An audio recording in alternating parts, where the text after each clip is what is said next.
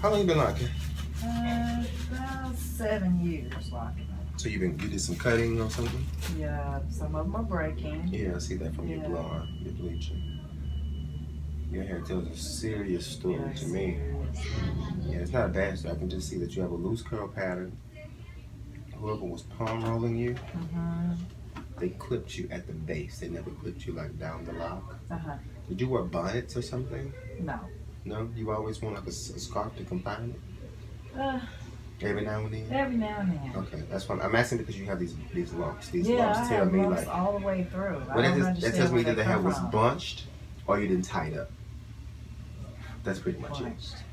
Yeah, I don't do bonnets too well because it's too much of it. That ain't too much, is it? Okay. That's too much. You say it's too much of a what? Too much in the bonnet, like it wasn't fitted enough. So if I did anything, I would tie a black satin scarf around here. That was it. If anything, yeah. If anything. That was it.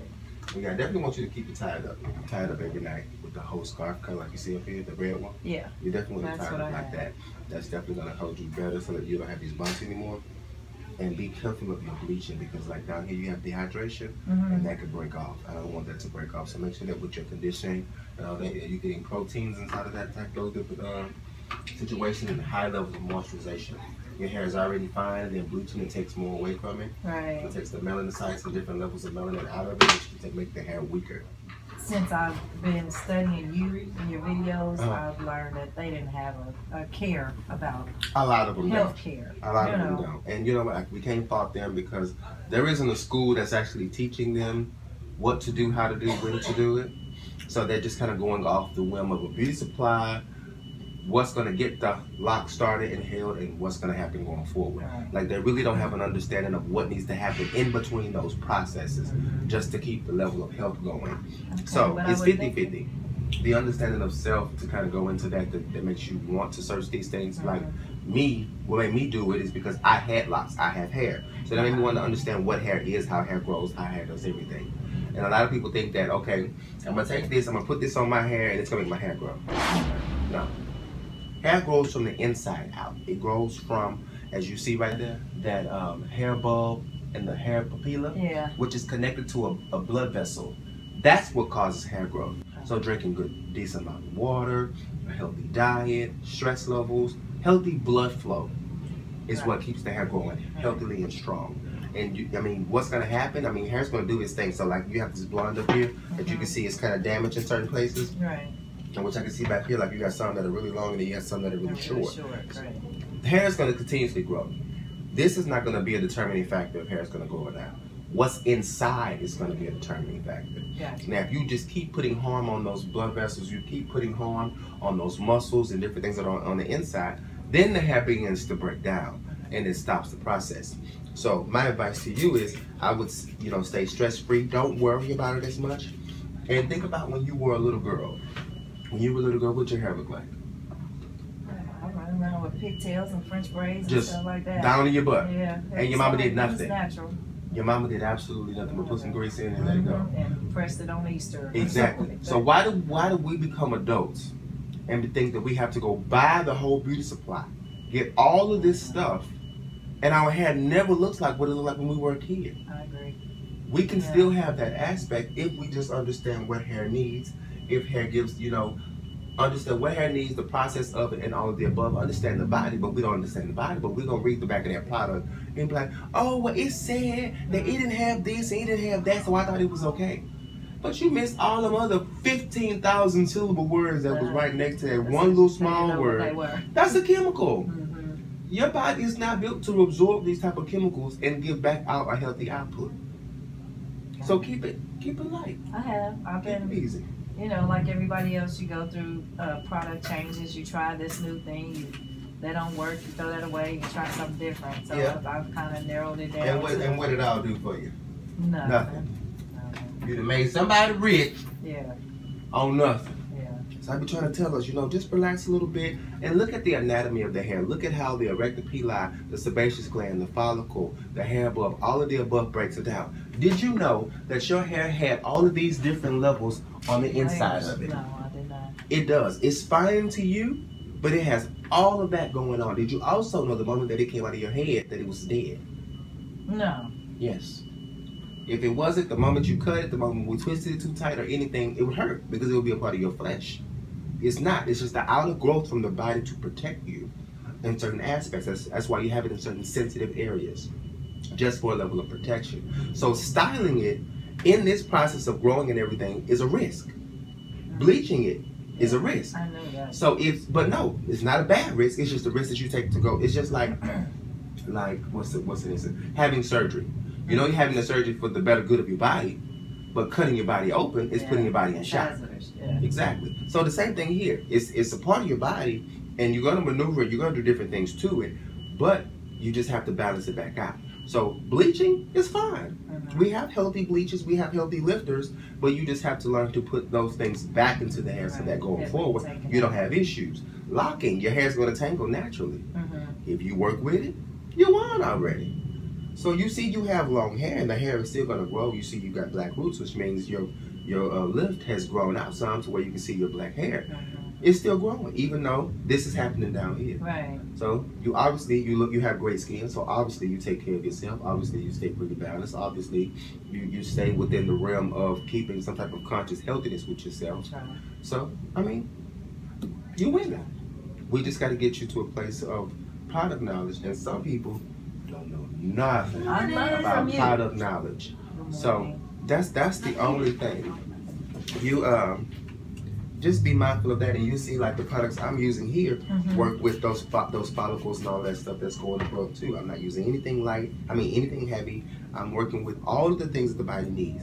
And even in this spray, even though I say, certain topical agents don't do much, I'm still going to infuse a vitamin restorant type of situation in this process so that when we get into the follicles, if anything seeps into your head, it's still a vitamin base, it's still healthy, it's still going to get you in a healthy mindset. So drink plenty of water, stay relaxed, and no too tight twisting because you got some breakage back here too. That's just because your hair fine now. What would they be twisting with? Don't even take me through that history. Oh, no. Let's see. I went to Jamaica in June. So I went and had my hair twisted by this new stylist, new mortician. And I neglected to ask her what did she use in the beginning. So at the end I was like, what did you use? Because it looked real nice. The edges were laid and just crispy.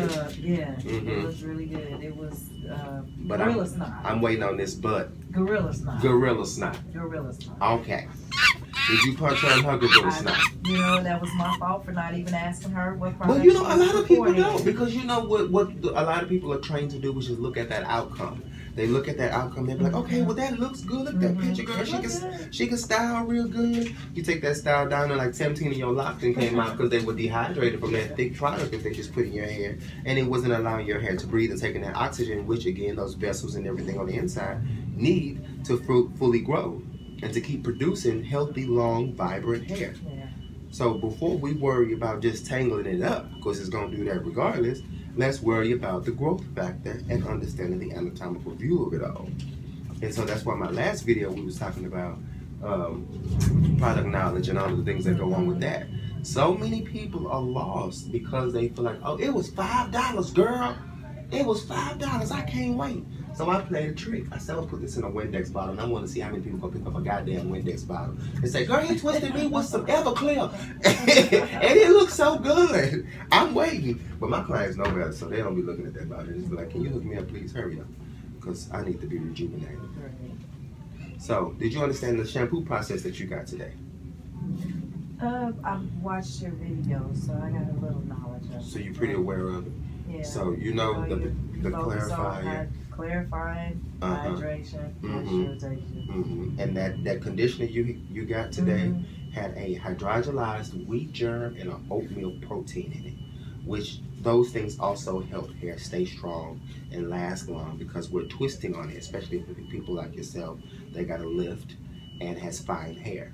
So going forward, I don't want to do anything to this hair without strength first that's not going to give it some life. So you don't feel me twisting too tight on this. It'll be a healthy beneficial factor and everything will be okay. You have any questions though? I probably got a million of them. You know, Go for it. They'll flow. Because I came in here and I was wanting to consult because I'm like, okay, they're breaking. And I know my hair is fine. I know I've got like a little curl pattern to it, but are we able to save these, or do I need to start fresh? No. These are fine. These are fine. The reason they're fine, you don't have a bald spot. So all we have to do is just put the hair back into the base, and this is where my comb comes in. I just comb the hair back together and give it a soft twist, kind of just reinfusing it into the base that I want it to stay in. So we're not going to really worry about the little fine breakage you have here, because it's not that bad. It's just little small pieces everywhere, so it will be okay. Well, I'm not going to another loctician. I saw where I thought you were coming to Kansas City, but it was your Design Essentials tour. Yeah. And then I guess Kansas City was canceled. Yeah, somebody passed away, so you couldn't make it. Okay. But I'm doing some light traveling. I won't do heavy like I used to, but I'm gonna do it lightly to where I can actually go more places, touch more people, and actually give them, you know, some advice, some love, and all the above. Now, one thing that's gonna kind of suck about that though is I can't say that it'll kind of be a ongoing every, you know, other month that I'll be there, but I'm gonna do my best to go reach out to a lot, touch a lot of people. If people want to come by for classes, you know, stylists or whatever, I'm more than willing to help those people get on the right track. It ain't my track, it's just the track of having healthy, beautiful hair and working along with it. You do got a little thin spot right in here, you know that? Yeah, it is a little thin, it's real thin. Like I can see your scalp right there. So you have real thinning, like real bad thinning in your heredity? Nope. No? And over the 7 years, how many times could you tell me that you actually conditioned? The whole time. The whole time? I've always used a conditioner. Not saying that it was a, you know, good quality. Right. But that's fine. That means you were in the mindset of at least keeping moisturization in the hair. Well, I did that because I bleached my hair. So that's even better. Yeah. Even better. Because you just robbed that hair of everything when you bleached it. You robbed it more than a clarifying shampoo, more than Dawn dishwashing detergent.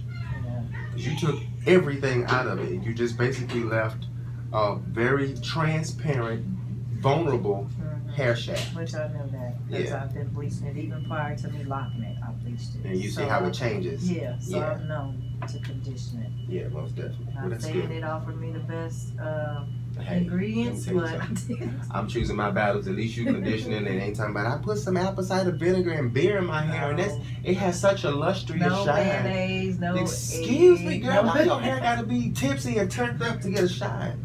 Just let it be, let it chill. Beer? Who the hell? Who was drunk enough and forgot what their mouth was and poured beer in their hair? These people out here, they want something for everything. They say go natural, these children. Went to Kroger's. and Fiesta and Randall's and bought all the stuff in the world and called them. So they might as well go by Texas, gonna get a little gasoline too and put on their edges if that's gonna work. Now the only thing I have bought out the grocery store would be the extra virgin olive oil, which to me is heavy. It's too heavy for me. I'm kind of weird on that one because I think that one has preservatives in it, like for food and like different seasonings. It might be. It's too heavy. I don't need to do that. Because this is olive oil, but see how light that comes out? And this is olive oil. But it's more base for hair because see, it has safflower, coconut oil, which is a light coconut, soybean, jojoba oil, avocado, canola, and olive oil extract. So it's taking the extracts from it and giving it that. It also has vitamins in it, vitamin A and vitamin D and E, which is vitamin A and D are really good for the hair. B complex is also really good for the hair. That helps the hair grow strong. So yeah, those things that you really want to infuse into the hair and work with the hair, and those things will keep your hair growing long and have such a life-full looking set of locks. And the coconut oil, I have lightly on that because once that cools down, it thickens up. Right, it comes back into a solid form. And that can cause follicular damage, which you can get in there and choke those veins, those vessels, and everything else that's causing hair growth. So the nutrients in your blood is pretty much what's helping you out. Oh, Punky, you real thin in here. The assistant was asking me about itching, and I told her like the crown areas. And I showed her the area. I was like, right in here. Yep, and that's where you tearing it down. Yeah. Are you stressed? I got a lot going on. because that stress causes itchiness too. Oh, I got a lot more. Okay, well, just keep balancing. You gotta use a few curse words, you know, every now and then. This just works in business, that's all. You got your own business? Yeah. Well, congratulations, hallelujah. That's what I'm talking about. Out here making the world go around. Year 2, so it's still a little stressful. That's somebody, you got this. Just drink some water. You got it. It will be okay, I promise. What all the things have you bought? Down to the Talia YG, like you recommended. I've been looking for the design essentials. I know JCPenney carries a line, but they didn't have all the products that you recommended. So I had already started using like the Cantu cleansing. I use the cleansing shampoo, and then they have a hydrating shampoo and a hydrating conditioner. Right, that's good. Are you getting clarified though? Are you cleaning all the things that, because you know with locking. Their shampoo bottle says cleansing. It does? Yes, it does. Oh, okay. They have a cleansing shampoo and a hydrating shampoo. Okay, well good. So did you feel the effects of the hydration when you put it in the hair? I just started like in August, but I did notice that my hair is softer. Good. It is softer. Now, this is not to boast me or anything that I'm doing, but I do find that a lot of places don't try to carry the design essential line. I'm not sure why. Yeah. So I've opened up an avenue in the pipeline on my website to where you can actually purchase it if you need to. And they give me the wholesale price, so I charge spend all. I mean, I think you guys should spend the wholesale price too. I understand how professional lines want only professionals to use their products, but you know there was people in this day and age they can't afford to always go to a professional, and I don't feel like they should be limited because they just can't come sit in my chair. So I open it up so where they can get their own things and take care of themselves. You know, especially in natural hair, a lot of them like to do their own hair, and that's fine. I just want you to have the healthy and the right things to do that process with. So even if you don't come to me, if you never meet me, you still have the stuff that's needed, and that's all that matters. Yeah, I saw your product lineup, your lock and curl, and the Talia YG that I was able to get my hands on. So yeah, that's easy. That's really easy. But the design essentials, the exact products that you said to use, that I couldn't get my hands on. Right, and see that's what I'm saying. If you need to, you can always put that. We'll ship it to you too. Go to the website. We'll knock it down right out there for you. But I'm so glad you came. It's a pleasure to meet you. You came all the way from, where'd you come from again? Kansas City, Missouri. Missouri. Bless your heart. Yeah, this lady came to me all the way from Dubai. Just to get a retwist. She was like, I need you to take care of my hair. Yeah. And I was like, oh, that's nice. That's what's up. Well, good. I'm glad to have you, and hopefully, you know, once you leave here today, I will give you something or help you, you know, conquer something with your hair, and we can make it work. But I tell you one thing: I don't advise any type of styling. Okay. And I haven't since June. Well, no, I've done a few myself. Yeah, but if you do, keep it light. Keep it real light. Yeah. You know, make sure you know your bobby pin placement and all the above is at the right perspective, or you will get popped out. And I don't want that to happen to you. And I try to stay away from the ponytails because I know they put a lot of stress up top. Well, if you have a loose one, it's fine. Just a little light loose one, it'll be okay. Yes. You just don't want to go too crazy with it. Stuff like that. Yeah, I mean, every now and then, again, everything that's done in balance and moderation is okay. Just don't go, you know, ham city with it, and then that's when you have a problem. And who does your retouching? I haven't retouched it since June, I think. Okay. This is growth since June? That sounds about right. I think I retwisted like a light retwist in August, and that was it. I haven't done it. We gotta balance your stress out on your hair going too slow. It's supposed to go half an inch to a full inch every 30 days. But I'm assuming that it has a lot to do with stress. Just the edges. Well, no, I'm looking at the black. You say you haven't retouched your color. No, color, it's been a while since I've done color. Yeah, and I'm looking at the black hair here, which is telling me the last time you did it. And so that's what I'm making my analysis out for. You want to make sure that, you know, the body is relaxed, that you're getting a decent amount of sleep and everything that goes along with that, so that the hair can continuously grow without any issues. Like, a lot of people don't really understand what stress is. Just keeping up with time sometimes can be stressful. Kids, you know, or raggedy husband, a cheating, bald-headed wife, you know, all kinds of things can attribute stress that sometimes we don't even know that we have because we're so used to dealing with it. But in time, you'll start to see that the body will change due to the amount of force and pressure that you're putting on it from an emotional standpoint.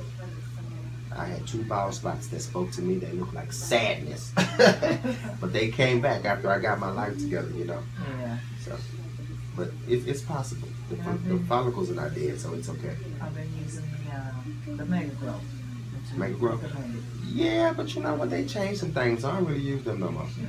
No. I was straight vitamin based because everybody is, you know, they get into business, they start out these black-owned companies, and then next thing you know, they want to sell them. They sell it to somebody of a different nationality, like Shea Moisture, and then they changing up stuff based off of what they know, which I can't fault them because you don't know nothing about my hair. Right. But yeah, when you put all of this stuff in here, it ain't helping me no more. Because what rhymes with natural hair is moisturization. They don't know that. And so then they have a problem going forward. And that's an issue, but you know, it takes time to realize that. And so hopefully somebody will come out with a line and they will just be able to keep it, you know, even if it's homegrown. Keep it simple, keep it easy, keep it, you know, with an integrity base so that we can still have that mature level of growth, we can have that mature level of understanding, and the hair can breathe. Like all of those things are very, very, very important. I don't think a lot of people understand hair growth. I don't think a lot of people understand the importance of understanding what hair growth is. Hair growth is not just you looking at your hair, sitting there waiting for it to do a number of things.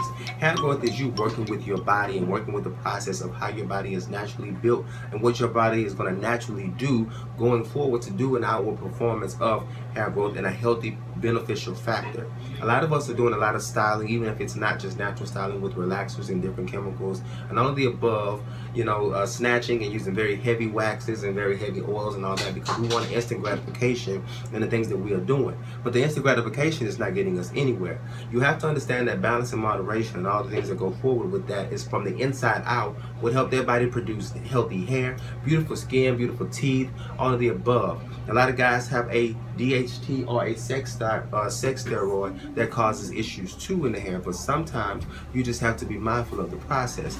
A sex steroid is pretty much how the beard grows or how some guys have chest hair, all of the above. Some women have that same process too, but that just means the body's still in a healthy format just because it comes in a gender-rific, you know, unidentified way does not mean that that's not healthy for you.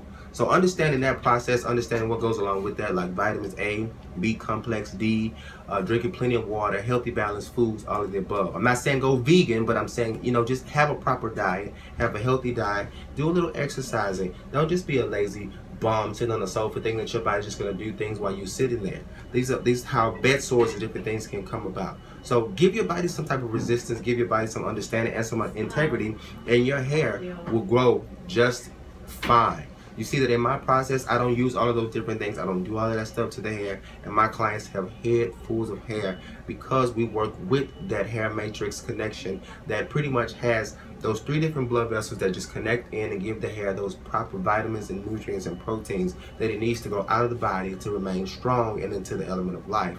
There are also many different levels of the hair and different breakdowns of the hair, like the cortex, the medulla, the inner cortex, the connective tissue layer, the melanocytes, the biting cells, all of the above that go into that have a lot of beneficial factors with how hair grows. But a lot of people don't understand that because no one has broken down the anatomical view or paid attention to that hair process from the inside out. We just look at those black fibers that grow out of our scalp and think that everything is just okay, but a lot of times it's not. A lot of people don't know that when your hair is extremely fine, you're missing what is called a medulla. And if that medulla is gone, your hair is like pretty much on a cerebral palsy type situation. It produces everything 10 times faster because it's missing one of the factors of hair, which has made it thicker and stronger. But that's not a bad thing. They're just saying that your hair knows the process of what it needs, so it's going to kick into gear to give what those things need when it needs it. So your hair is going to do healthy by itself because that's just how naturally it is built to process. But when you come in and you put other things in here and you're doing other stuff to break it down, you then put a rut into your process, and that's when the hair starts to break. That's when you cause follicular damage, all of the above, and then sometimes you can come back from it, sometimes you can't. It's just up to you. If you have different scalp issues like dermatological issues, psoriasis, eczema, dermatitis, or anything that goes along with that, I say consult your doctor,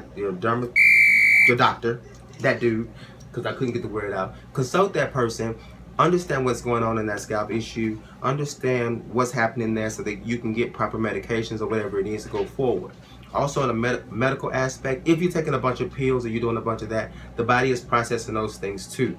And sometimes a pill has a side effect that it may not tell you about, and the side effect can alter outward performance of the body. So all of these things take a factor into healthy hair growth that a lot of us don't take into a mindful perspective when our hair is growing. But it's very, very important. And if you think about it, if you just sit down, think about all the things you put into your body, put them on the table and just look at them and think about the cause to effect, the side effects and everything that goes on to that, you can then find a new healthy balance for yourself.